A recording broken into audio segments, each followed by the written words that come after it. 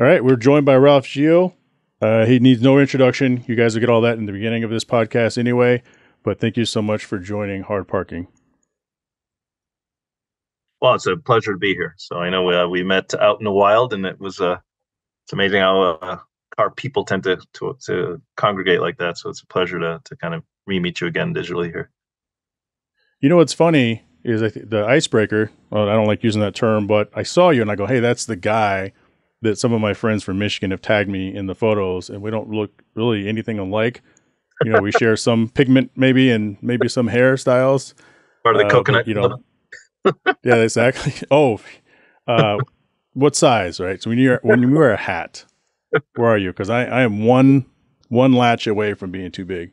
No, I'm my head's kind of an average head. My helmet's usually a large. Let's put it that way. So yeah, Okay. Yeah. yeah. We'll talk about some of the racing and stuff. You know, one of the things I want to ask you is because I've gone through a lot of your things online, and not in a creeping fashion, but you know, I want to be, you know, honor your time, and I don't like asking things that people could find in literally 2 seconds if they just open up, you know, Google and looked. But one of the things is, you know, what's a design you've been associated with that, or you had a major role in that seems to continuously surprise people that maybe don't necessarily look into your background as much. Things like the Pacifica, the Grand Cherokee, and the Ram. I mean, people think of me for the Viper and the 300 typically. But yeah, I actually love these kind of mainstream cars that really are supporting the company. I mean, they're the bread and butter of how we make money. And I learned because those customers are not myself, right? So I'm a car guy, so to speak, designing cars for moms and truck lovers and all that. So I really love the idea of jumping into those people's minds and heads and doing the research and then trying to crack the code on relevant product that's going to be hopefully segment leading stuff. So that's really what I love to do as a problem solving, mentally oriented designers. So you strike me as someone who's very personable, not only for the fact that I, you know, personally got to meet you, but just in kind of watching you interact with other people. You know, where does that come from? Wow, I think part of it's two parts. One is growing up as a minority. I grew up in a relatively not such a diverse part of Montreal, Canada. So I had to kind of assimilate. I had to understand how to work with a lot of different cultures. Now we had Greeks, we had Italians, we had Armenians, we had Lebanese, we had white, we had all kinds of stuff. But the black community was quite small, so I kind of was forced to integrate with a lot of different types of people. But in my modern day life, that's long gone. I'm kind of used to it now. That's not an issue now. More, it's for me, every single person I meet is an opportunity to do market research. I'm really taking an opportunity to kind of deconstruct needs and wants, try to find what we call them design latent needs. What are people missing or what are they hankering for? So that's just in a conversation, people will describe something that they wish existed, especially when they know you're a designer. That's the first thing they start downloading. I wish you did that or that. So I love meeting strangers. I love going to new cities and kind of even just walking through a new city is an anthropology project for me, and just looking at how things work, what people choose to drive. Every time I see a car go by, I look who's driving it, how old they might be, what what's their Hmm. story. So I'm just a curious George kind of person, to be honest. You know, that's I was listening to that when you go to, you know, cars and coffees and things. You know, Yeah. how often can you go to those things outside of, let's say, Monterey Car Week and just kind of blend into the crowd? Depends. I mean, I've been to Porsche ones. I've been to Radwood. I really like Radwood. Those I can kind of go a little bit longer and blend in, and depending on what I try not to wear stuff that says Mopar or Dodge on it. But Right. I go to Carlisle, forget it. I can't go more than 10 feet. But that's fun in its own way. Obviously, some of these people I've been to the shows over the years, and I know them. People actually, I see them grow up. I see them bring their kids. There's one little girl that I met when she was 12 years old, and I saw her now she's 20, and it's amazing that I have a picture, same picture with Hmm. her 10 years later, and it's kind of cool that she's still into the hobby. So there's a sense of community that I really don't mind being part of. I actually enjoy it. But I go to a lot of stuff like Pebble Beach, but that's a design community that we know each other. And then you got I would say Right. the enthusiast community. What's amazed me in the last few years is now any kind of cars and coffee, there seems to be somebody who's who I have something in common with or has seen something that I've done on one of the shows. So that's kind of cool. I think I love that because it's an opportunity to again get to meet that person. What happens? I turn the conversation around and they want to know all about my life, and within probably about a minute, I'm interviewing them. So it's a lot more fun that way. Yeah, because you're more of a I mean, I think the key communication is being an active listener. Yeah. And I think a lot of people don't really understand that, right? Because that way you get to learn about people, their likes or dislikes. And for your case, you can turn around and apply that personally, but also apply that to what you do every day. It's food. Speaking of which, right, 30 years, I think 5 companies within that 30 years-ish. No, 32 years, one company. But the joke I like to say is I've the worked for mergers 11, and stuff. Yeah, 11 different CEOs in my time, and about 5. The company's changed names 5 times. My business cards are 5 different things. With that comes completely different cultures, different missions. Sometimes fascinating, actually. Every one of those chapters has been enlightening for me. Brought travel. I mean, I spent time in Germany when we were at Mercedes, so I spent a lot of time with the Germans and got to see the inner workings of Mercedes-Benz. And then Alfa Romeo, one of the brands I've loved since I was a kid. Can't believe I was able to work on some Alfa Romeos, and actually, I still to this day go to Italy all the time and Turin and visit our studios there. Work with Maserati actively now with Klaus in Italy, and now the French. I've always been a fan of the 205 GTI, one of the cars I wanted to get one day, and I finally did get one right before the merger. I just happened to buy it, and I didn't even know we were going to merge with Peugeot and Citroën, and here we are now, all one big happy family. So it's been an amazing journey. So I am an anomaly, I think, in this world. Typically, in my line of work, people don't stay more than 10 years. They kind of move on. It's normal for designers to bop around, but it's changed around me. Haven't had to, because it's kind of, my assignments keep changing when I'm in place here. What was there besides cars? Was there anything in high school? Like, example, I thought I was going to design Jordans and jumpsuits when I was in high school, and cars. I was a nerd. I loved calculus. I loved physics. Still do. I was really good at math. Wasn't so good at trigonometry. That's when it kind of went sideways. I liked art history, stuff like that. So I thought I was going to be an engineer. I like the mechanical side of a car as much as I like the design. I spent a lot of time wrenching. I've built many, many engines. I've put in lowering kits on, I can't tell you how many cars. Done a lot of harnesses. I love building wiring harnesses. I've done injection modifications on carb cars. I've converted them to injection, did all the programming myself. So really, that's how I flesh out my engineering needs. So I went down that path, but the art side of me kept tugging at my heart, the industrial, the sketching side. So when I was a kid, I would sketch all the time, but then build model cars, take them back apart, build them again, so I kind of had this vibration between mechanical and art. And I finally chose the art path as probably to go against my parents' wishes. So it's one of those things. What were your parents' wishes? Well, I wanted me to be a doctor. My older brother is the classic. I joke, but in the Haitian community, a lot of Haitian immigrants, which is my family's from, a lot of them are doctors, because it's a surefire. You go to school, become a doctor, make some money. That tends to be the flow, and I think a lot of immigrants or minorities can relate to that. Parents push them in those ways. And I just didn't want to do that. I can't stand the sight of blood, so being a doctor wasn't going to work for me. Yeah. You mentioned your love for Alphas. Can we talk about at some point before the end of this call, your S2000 Alpha?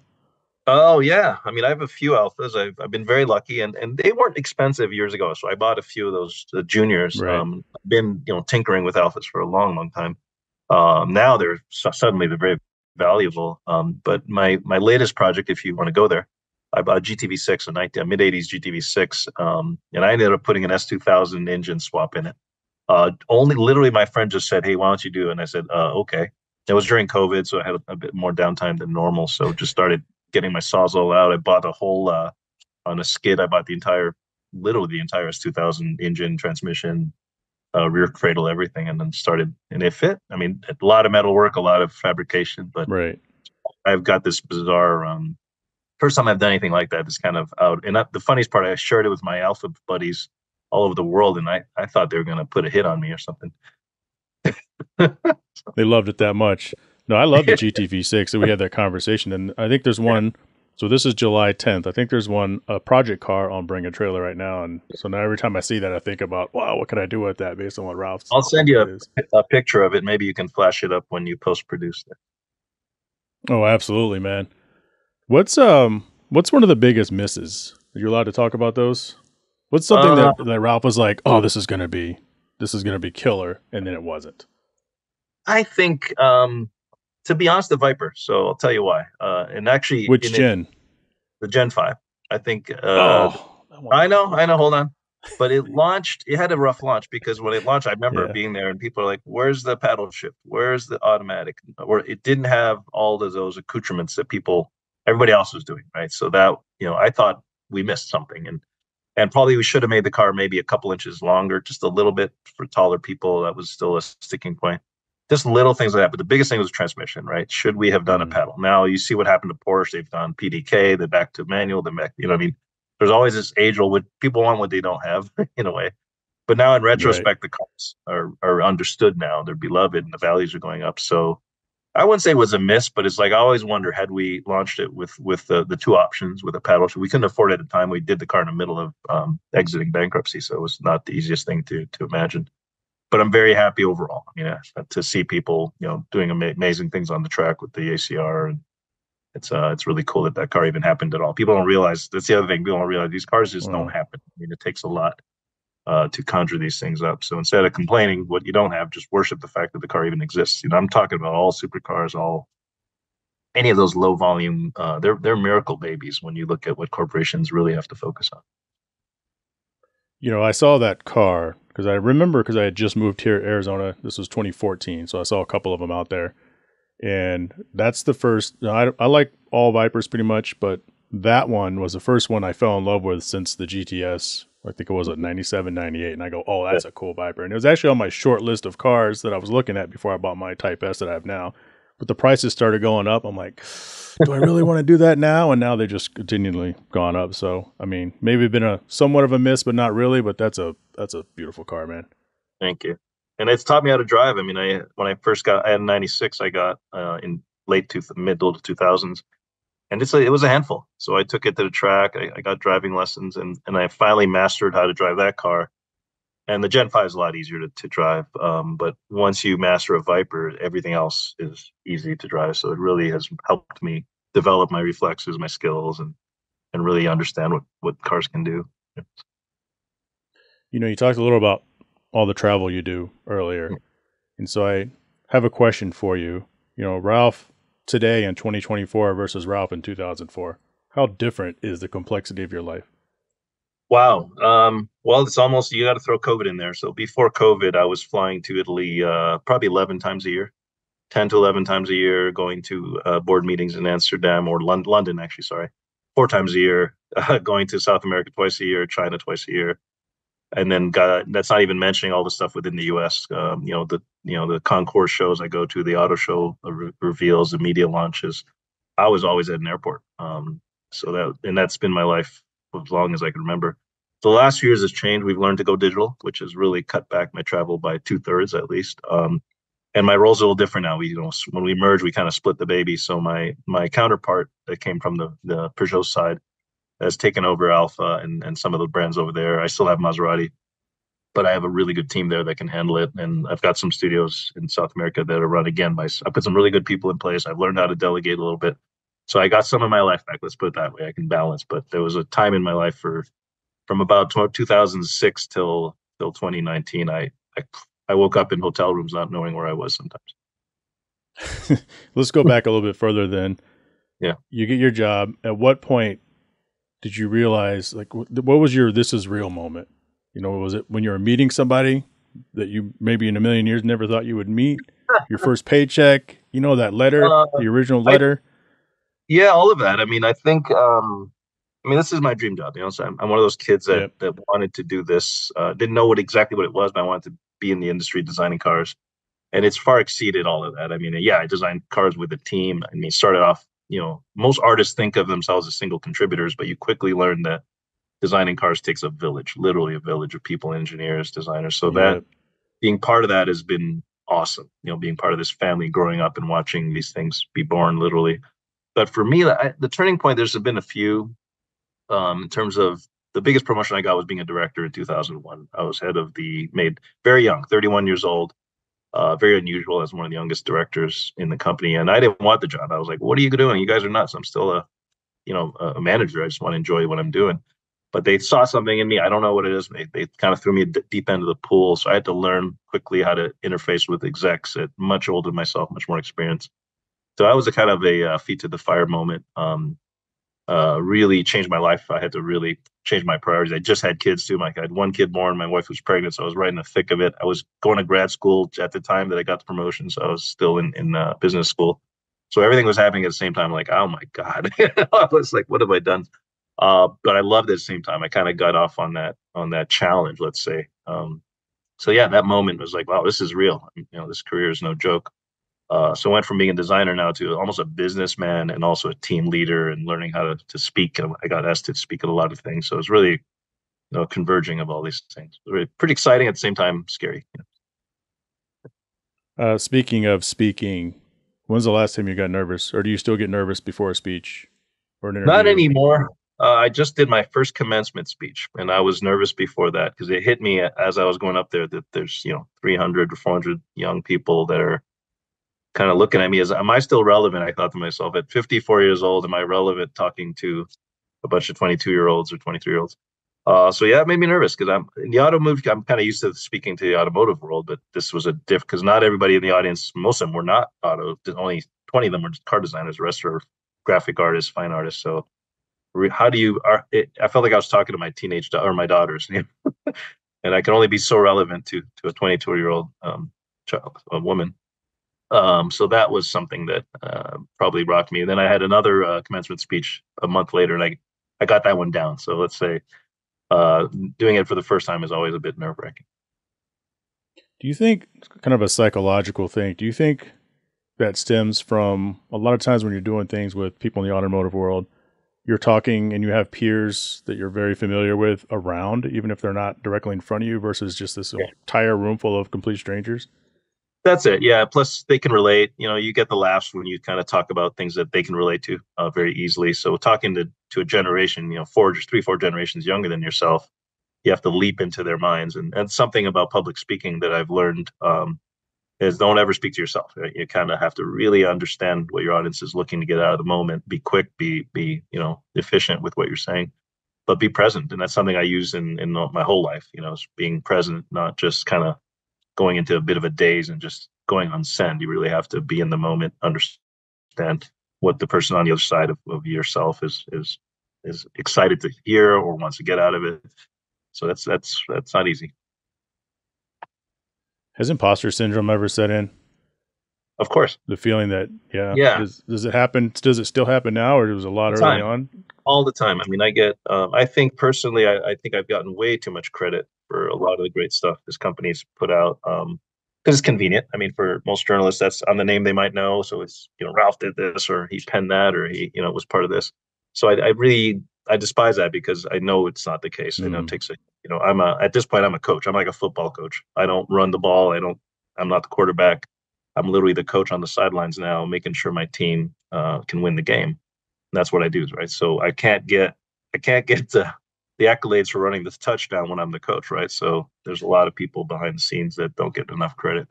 Now, imposter syndrome is probably going a little too far, but right. There's definitely times that kind of invades my mind, and I try my best to reflect, and really celebrate my team every chance I get. Yeah, I've noticed you're a big we guy, not a me guy or an I guy.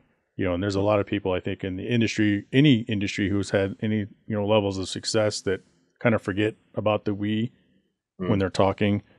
Is that something you have to consciously think about, or is that just? It's second nature now, and I definitely had a run-in with the boss many years ago when I presented, and I said a lot, and I actually speak about this. I mentor a lot of young people and speak at schools, and I talk about that a lot. You have to be careful because it's easy to say I. It's tempting sometimes to want to be the star in that moment, and learning to say we, just that detail, that the using we versus I can go a long way to endearing yourself with your mates, and also showing. And that actually gets you more respect from your bosses, because I notice it now when I'm listening to my people. So yeah, very, very powerful to we. Let's get into some Detroit stuff. I had this thought because we lived in Grand Rapids 15, 17 years. And, when we wanted to go out and party, I think we went to Windsor once, which is just past when I first bought my NSX. every other time we went to Chicago, what's it been like to kind of see Detroit Um, seemingly hit kind of the proverbial rock bottom and kind of work its way back up, and you're still I'm so there, glad, like in the so thick. glad you asked that question because, and Detroit's finally getting, first Hmm. population growth. I think this last year, it finally is growing in population. And I came to the city. I remember I thought something happened because we got lost and drove right down Woodward on the way to get dropped off at school. And my parents and I were looking out of the car. What happened? There was not a soul on the sidewalks. There was nothing going on on Saturday afternoon, and we couldn't believe it. And we come from Montreal, which is a city, at the time was a metropolitan city. People are bustling and everything. So we just, first of all, that was a shock to us. Then we learned, over the years that was pretty normal in Detroit. Today, Detroit looks like Chicago. Detroit looks like not Right. as New York City or anything like that, but it's incredible. The riverfront's developed. The eat scene is incredible. A lot of these, and I give a lot of credit to the gentleman from Rocket Mortgage who's invested in a lot of Detroit's infrastructure. The older buildings are being repurposed, reconverted into beautiful shops, living. A lot of people are turning those into homes. So now you have the Book Tower is half residential, a little bit of business, beautiful restaurants at the bottom, and there's a rooftop. I mean, these beautiful buildings that were literally empty for 30 years are being redone. And finally, the train station, I give Ford a lot of credit. They invested heavily, the Ford family, the Ford Foundation, into rehabilitating the old train station. And that was an eyesore for as long as I can remember. You probably remember on freeway and seeing that thing sitting there with the windows out, dark, ominous, dystopian thing. And now it's this gorgeous icon that people are going to travel from all over the world to see, so it's beautiful to watch. It warms my heart to see that, and it makes it easier to hire people. So now I can Right. hire people from California, from all over the U.S., even the world, that want to live in Detroit. They want to literally live in the city, commute if they have to, or work from their apartments. But it's completely turned around, and the city's safer. The city's beautiful, and people live in it. The key to a city is for people to live in the city limits, and that's slowly happening, where you're actually getting residents now back in the city. So there's a part of freeway from, I think, just past Ann Arbor over Mm-hmm. to Detroit Metro, the airport. Yep. Does that still look like it's been a bomb zone, or they've Oh no, kind it's of cleaned up. cleaned Yeah, that? you need to make a trip up here. So when the Super Bowl came years ago, I think about 10 years ago, the Super Bowl visited, and that's when that got cleaned up. The freeway got redone. The tire Nice. got redone. The famous tire got redone and modernized. The bridge over Telegraph got redone, and that just keeps happening. So there's all these road projects. The roads are pretty much beautiful now. A lot of the roads have been completely like ground up redone. So the city has really gotten a fresh coat of paint and a lot of investment, a lot of influx of tech in the area around Detroit. A lot of tech companies setting up here. So it's a great story. Cleveland is going through the same thing. Toledo, Cincinnati, a lot of these Midwestern cities are getting a second life, and it's great. And what we're finding is people that had left the cities to go find work elsewhere are coming back in their 40s and putting roots down here. So it's just amazing. It's hard to find a home now because you can't find houses anymore because everybody's bidding to get in. Yeah. Yeah, that hasn't always been a problem there. I think you Yeah, could who would have thunk it? buy an entire block for like 30 grand Yeah, 12 and years ago just outside Detroit. I know we're off topic here, but there are people that have literally bought for $1 entire sections of the city and Right. converted them into housing. Beautiful brownstones, or these beautiful. They're track houses, but they're gorgeous. They're very very nice. $150,000 homes for people. They're fantastic. Sounds like a tremendous ROI. Yep. Yeah. So as I was getting ready for this, I had to make sure I was shaven and clean. And I started thinking, I was like, Ralph's always like clean shaven, so 30 X years. I mean, you're 54, multiple decades full of fashion trends and things like that. Have you ever tried to experiment growing the goatee or a mustache or the beard? Uh, Or so fun Doris like fact. cut it out or what? Sometimes I can grow a beard like yourself. If I stop shaving on a Wednesday, by Monday I look like you. So I grow a beard very quickly, and sometimes I do that. If I have a long weekend, I don't. I kind of don't shave on the weekends, and I grow a little rough. That's when I realize how old I am. I get the little salt and pepper. But I've been clean shaven on my melon since I was 27 years old, and it started off as an economical decision. I got tired of going to the barber every two weeks and spending $20 or $30, whatever it was. So I decided to learn how to shave my own head. So I've been doing it ever since. I spend that money on tires and other things, yeah, for my race car. Did you ever did you ever experiment with like the ball head shavers and things like that, foil shavers, and I settle tried back all of down it. to a None razor. of it. Yep, none of it works. I use a Fusion Mach 5 and a little gel, and that's all. It's faster. Keep it simple. Yep. Yeah, as long as you stay on it, it's definitely faster. One of Yep. the things I talk about a lot is perception versus reality, Mhm. and you know, my perception is probably a lot of people's perceptions. We see Ralph out there, and I see you on interviews, magazines, racing cars, having a lot of success, doing Monterey Car Week, being able to, like you said, Redwood or Red overseas, probably 24-hour Le Mans at some point. You know, Mhm. Twice. the perception is that's everything, and you are living the dream job, just like you said. What's the reality behind a lot of that? Yeah, I used to get, and that's the thing. One of the things I hate when people say, "When do you work?" Because they see me, they perceive that like I'm on a permanent vacation or something. What they don't see is a lot of those things you describe. I'll leave like Friday afternoon. I'll take a half day. I get 25 days of vacation being an exec at a company so long, and I will literally divide about three-quarters of those days into long weekends. I'll just take a Friday here, Friday there, Friday there. And I'll either leave town Thursday night or Friday morning, and I'll rush and do that, and I'm back home by Sunday night. So I pack in a lot, and and you're gonna laugh, but every time I get up every day, I try to live 2 days in one day. I get up at Hmm. 5 in the morning. I wake up really early, 5 o'clock, and I work out and I knock out some emails and I try to do as much as I can in the evenings. I'm tinkering on my cars or I'm catching up on dinner meeting with business or friends. So I'm packing a lot. Eventually, I collapse once in a while. After a month of doing that, I have a day where I just can't move for 20 hours. Um, but I've always been like I'm a kind of hyper impatient person, so I tend to fill my calendar up, and I love that stuff. And if I don't do it, I kind of miss it. So I try to pack in a lot. That's all I can say. And I have friends that keep inviting me to cool stuff, and I'm like, oh man, I don't know how I'm gonna make that work. And I find a way. I've even done like lemons racing, where I showed up literally Right. an hour before I had to put my helmet on, jump in the car. I did a stint and then went home. Just That's check funny. the box. And because a lot of times I'll promise my friends I'll do it, and I forget I promised, and it comes up. I'm like, damn, I promised I was gonna go to Gingerman and do a stint for them. So stuff like that. Pretty crazy. But I have a supportive family that's always kind of let me, pack that stuff in.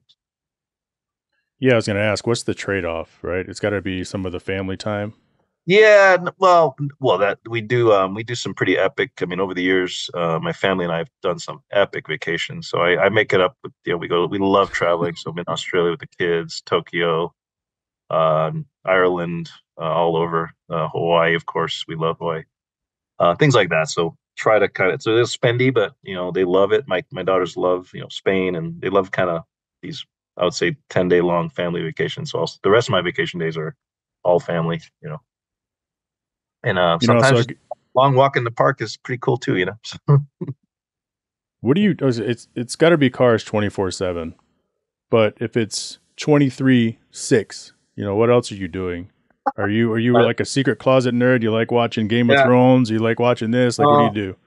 well, if I can't count Sims because Sims is actually cars too, but I like cooking. I started cooking a lot more. I make a mean pasta dishes and salads and halibut. I taught myself how to make halibut fish. I eat mostly fish now. I don't really eat red meat much anymore.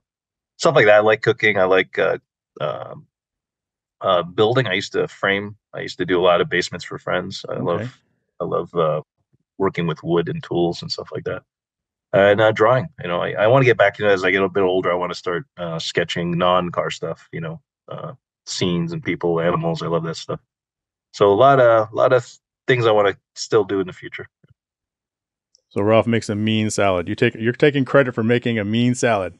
A mean French bib lettuce salad. It's amazing. So that sounds Well, super amazing. I'll go to a Two restaurant more for you. and try to reverse engineer it when I get home. So yeah. That's funny. Two more for you. A lot of guys start on the outside of the car. I may draw a wheel, a circle. Next thing you know, I'm drawing the side of the car, maybe a seat, maybe the engine, basically like the old Road and Trek magazines. You started on the interior. Why? I love it. It's because the interior is a collection of products. It's multiple products kind of in one space. So I really enjoy that. And when I draw cars on the exterior, I tend to look at the form first, just the basic lines. What 3 or 4 lines communicate the shape of the car? To this day, I love designs like that. I love elegant designs that are, you close your eyes and you can imagine them without don't have to be fussy full of details. They really just speak with their proportions. This is a personal one. So we were talking at Fountain Hills. This was the second time, a couple weeks after we met. And you saw my podcast logo on the side of the car. Yeah. Now, you've been on all sorts of things, like I said earlier, everything. Been doing this for decades. You saw the logo and you said, oh, you have a podcast. We should connect. I'd love to get on the podcast and maybe we can help each other out. And I'm just some guy with a podcast. Why? I don't know. You struck me. I liked your car, number one. And I thought you were very approachable. And I think, and I actually am enjoying the podcast as I hoped I would. So it's, I think peaceful souls. I tend to be tend to connect with people like that they're not out to sting anyone. They're out to learn and enjoy other humans. And I have a simple motto in life: is I leave people and things, but as better than I found them. That's my objective in life is to. And I felt that you had the same kind of mentality. Well, thank you for the improvement on that. My wife will agree that, if anyone can leave me better than they found me, it's probably, great for her. Excellent. Ralph, thank you so much for joining Hard Parking. We'll have to reconnect again soon. Let me know when you're in Arizona, get some coffee or something. I have a few other fun questions I would love to kind of pick your brain about. All right. We'll see you when it gets a little cooler. Yeah, definitely. Yeah. Thanks, Ralph. Thanks. Hard Parking Podcast, a little bit of cars, and so much more, available anywhere you get your podcast, or check it out at hardparkingpod.com.